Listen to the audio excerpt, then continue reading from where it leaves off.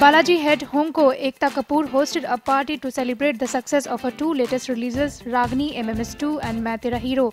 The grand party was attended by stars like Prabhudeva, Alia Bhatt, Arjun Kapoor, Sonakshi Sinha, Huma Qureshi, Jackie Bhagnani and Arunoday Singh. Besides, the cast of Main Tera Hero, Varun Dhawan and Ileana D'Cruz were present there.